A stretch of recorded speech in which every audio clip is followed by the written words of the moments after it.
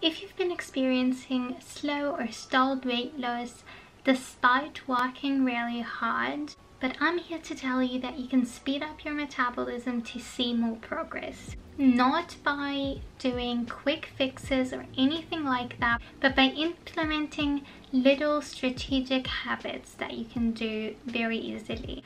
First, you have to know what doesn't work and why. That's why I'm going to share with you what kills your metabolism first and what you really should not do. What usually happens is that people think that weight loss just equals eating less. That happened with me as well. I thought that I should just eat less and then I'll lose weight very easily and I'll be where I wanted to be.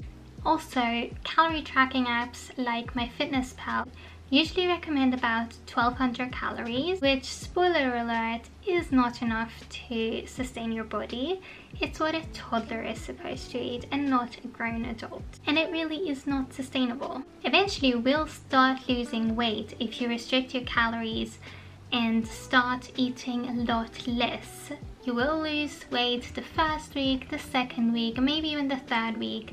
But then your weight loss will just slow down and start stalling a bit. That's when people usually start exercising even more than they have been before and eating less so that they can balance out the scales again. And at some point you will get so low with your calories that you may only be eating 1000 calories per day and exercising non-stop all the time, which will decrease your quality of life even more at that point, and you will not really have a life anymore if you're not eating anything and exercising all day. You are going to be short-tempered, irritated, stressed out, and you also might not be able to sleep very well at night. Sometimes you will even start missing out on social events because of your obsession and not wanting to eat too much and enjoy too much because you know you would overeat at that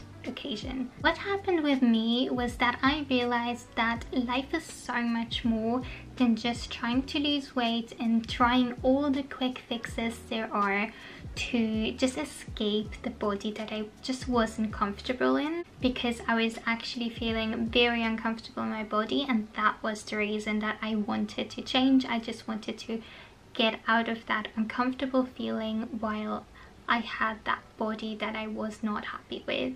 I had to realize that I had to be okay with the body that I had in that exact moment.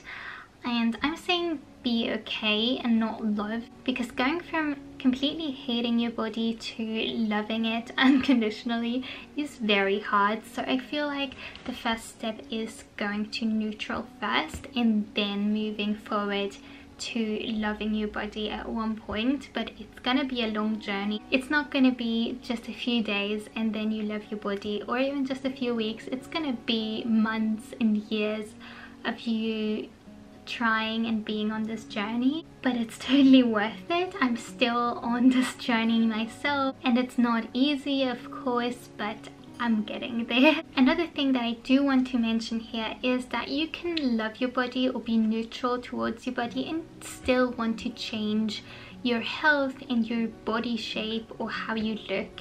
But it should not come from a place of hating your body and totally wanting to escape the body that you're in, but rather from a place of love and just acceptance towards your body and trying to improve your health, because it really is not going to stick if you can't really hate yourself into a body that you love, because otherwise you will never be happy with the body that you will have if you can't even accept the one that you have right now. In addition to this, I realized that lifelong health is so much more important to me than just quick fix and losing weight just in a little amount of time. I really wanted to have lifelong health. I did not want to gain weight and lose weight again every few years. I realized that I do not have to have everything right now. I do not have to lose weight immediately. I do have time. I don't have to lose like 20 kilos in 3 months. I have time to do that because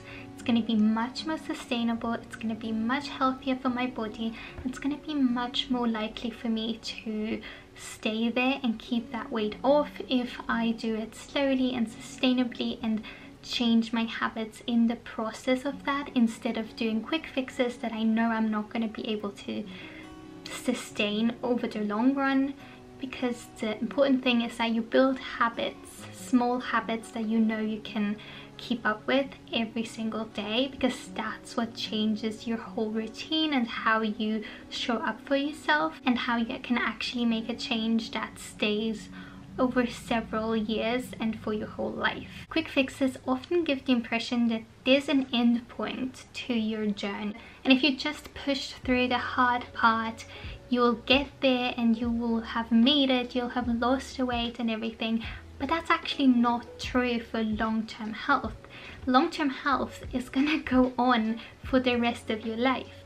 If you do a quick fix, you don't stop there. Your journey does not stop there. You still have so much life in front of you, and you can't just push through the hard part and then just completely burn out and not want to do it anymore, because you're not going to be able to keep the weight off if you did not like what you did while losing weight, because you have to change your habits rather than just doing quick fixes. It's not going to stick otherwise. Like I said, lifelong health goes on for the rest of your life.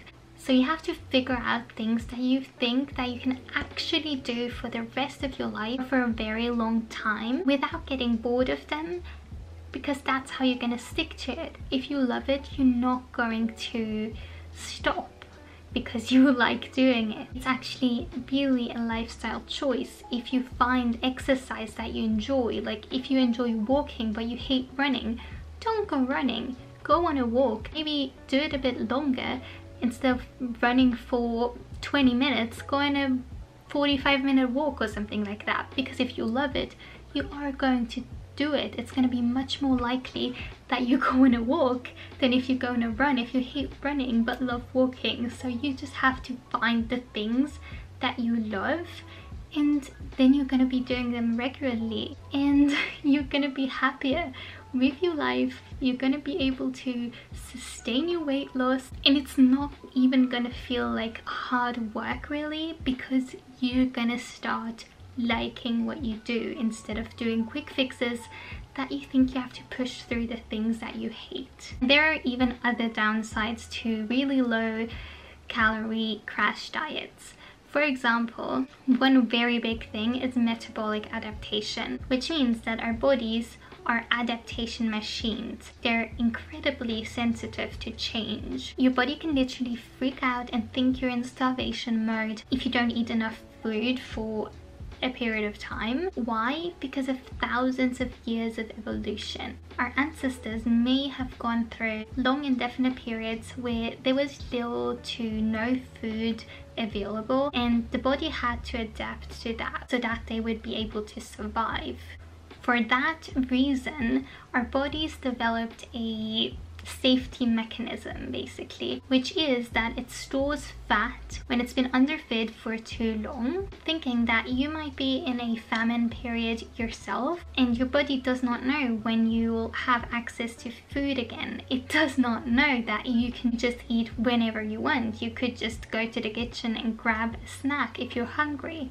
Your body doesn't know that. It thinks that you're actually starving yourself and you don't have a choice. It just knows that you've not been eating enough in that period of time. So it does everything in its power to optimize for storing fat, slowing down your metabolic rate to burn fewer calories overall, which we really do not want when we're losing weight.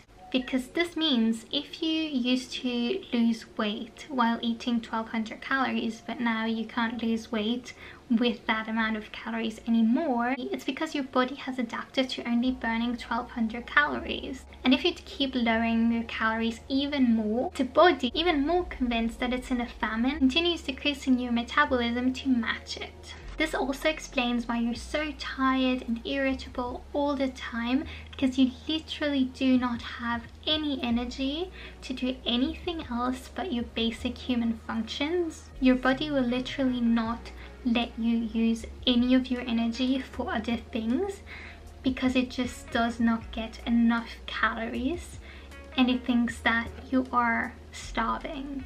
So it thinks that it's more important to keep you alive than for you to have energy to do any other things. At a conservative calorie deficit of like 10 to 20%, a typical person's metabolism may adapt after about 3 to 4 months of weight loss. At the more extreme end, you may plateau after a few weeks already. Quick fixes don't work because they actually only work for a small period of time, but after a while it just does not show any benefits anymore, because first of all, your metabolism has adapted. Second of all, you might be hating what you're doing in that moment because you think you should just push through it.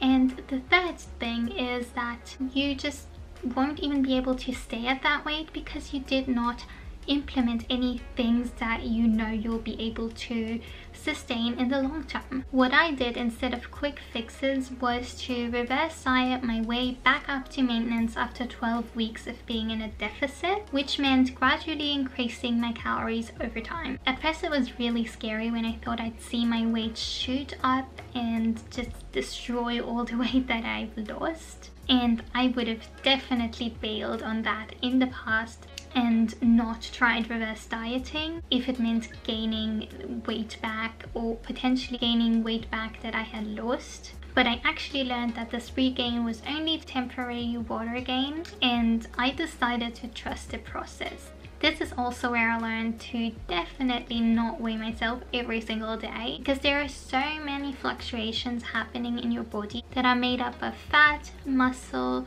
water and glycogen, and they can just change every moment. So I really would not recommend to compare 2 points of your weight if they are less than a week apart, or even longer. If you can go longer without weighing yourself, but at least 1 week I would recommend.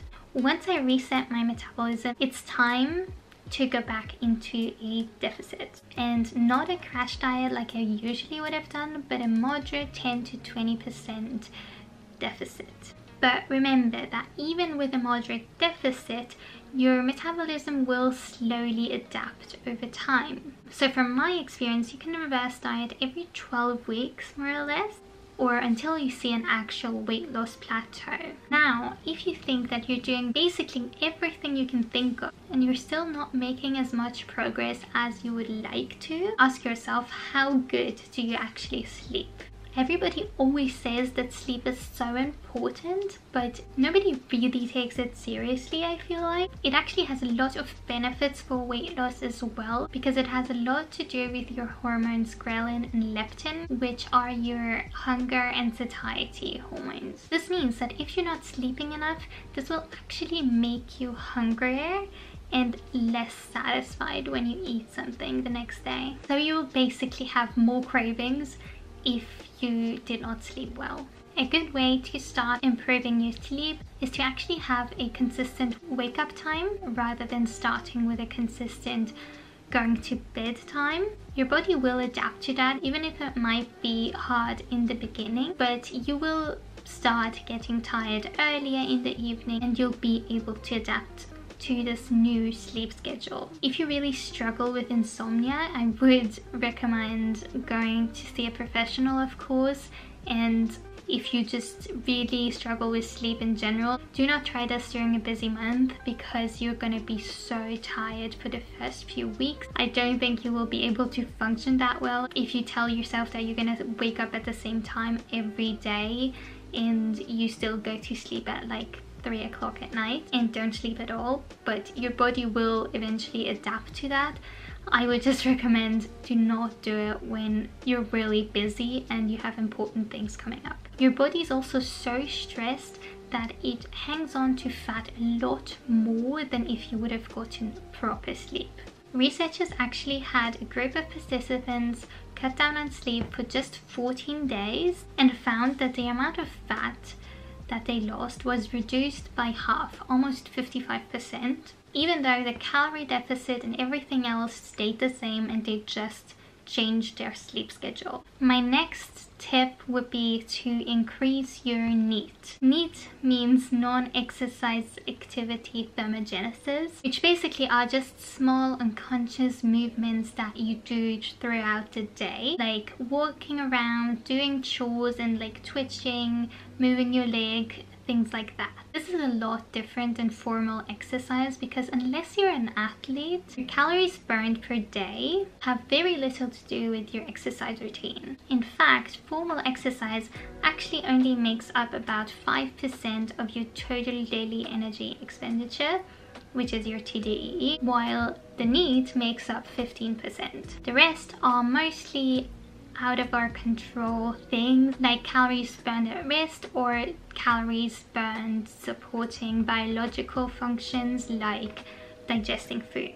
Something that I do want to add here though is that protein does have a high thermic effect, which means that the amount of calories it takes to digest protein is a lot higher than in any other food group. That is one of the reasons why protein is actually important for weight loss as well. So it makes a lot of sense that the NEAT is about 3 times more effective than formal exercise, because even if you exercise daily for an hour, what about all those other 15 hours that you're awake? 1 hour of exercising does not make up 15 hours of sitting around. This is something that I actually experienced firsthand when I stopped dancing professionally. I was used to burning all my calories with dancing, like formal exercise at that point, and my NEAT was not as high when I was dancing professionally.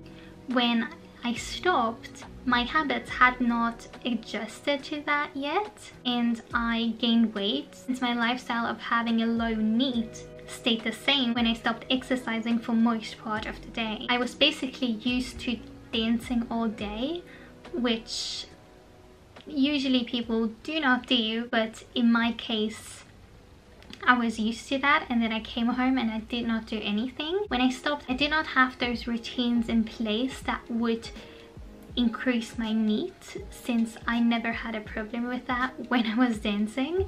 But now I've implemented all of these things so that I don't have to do formal exercise and exercise like 4 hours, 5 hours in a whole day like I did when I danced professionally, but I can still burn a lot of calories from doing daily things instead of training and exercising all the time. I think that is really easy to implement is actually walking, even if it's just 15 minutes a few times a day or just 30 minutes twice a day, something like that. It's gonna change a lot for you, and it's not gonna feel like formal exercise. It's not gonna feel hard, if I'm being completely honest. You can also just go on a walk with your friend, grab a coffee and walk through the city or something like that, and that's already going to make such a big change for you. So I just wanted to add that there, that it really does not have to be hard